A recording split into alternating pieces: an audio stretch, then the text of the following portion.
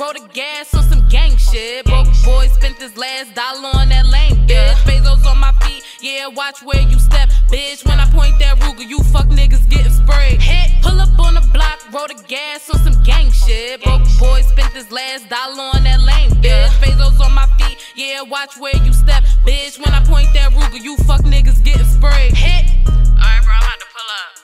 Get in the back of the back. Duck your head while I bust these. What's up, you guys? It's your girl Kay. You are watching K-Minute TV, and I'm back with another voiceover. Now, in this voiceover, we are going to be talking about the unfortunate passing of Kobe Bryant and Gianna Bryant dying in a helicopter crash earlier this morning.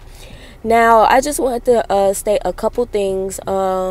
They said that, well, it was alleged that Rick Fox had also died in the plane crash, and people from Rick Fox's team came out and said that was not true. He was not in the helicopter.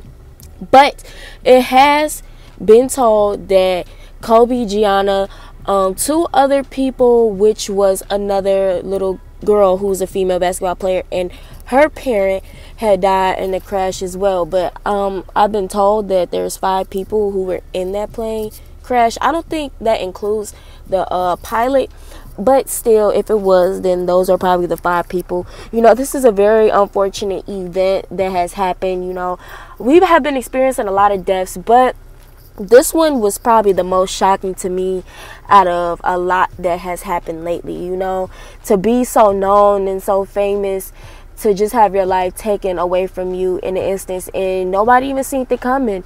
If you guys don't remember, just a few weeks ago, we were all laughing at the memes of him and his daughter at the basketball game, and now they are both gone. You know, this is a very tragic event. My sources are telling me that they did burn to death in the crash, because, you know, once a helicopter crashes, it does catch on fire. So, yeah, that's all I really have on this story. I'm sorry, I'm kind of flustered. I'm actually out and about right now, but I had to come and give you guys this little story, and just to say rest in peace to him, his daughter. Prayers up to the family. I can only imagine how Kobe Bryant's wife is feeling right now, you know, to lose your husband and a child, you know, and just for being a good parent, basically being there for their child, you know. But you know, we just have to keep pushing forward, send out our prayers, send out our love to them, because at this point, everybody needs to realize that you can go at any time being. So you have to live it up while you're here now. But that's all I really have to say on this situation. If I have any more updates, then there will be an update video coming out. But I just want to say thank you guys for watching this video. Make sure that you comment, like, subscribe to this channel. Tell a friend about moi. Make sure that you follow me on my Instagram, because my Instagram is where I'm the most active at.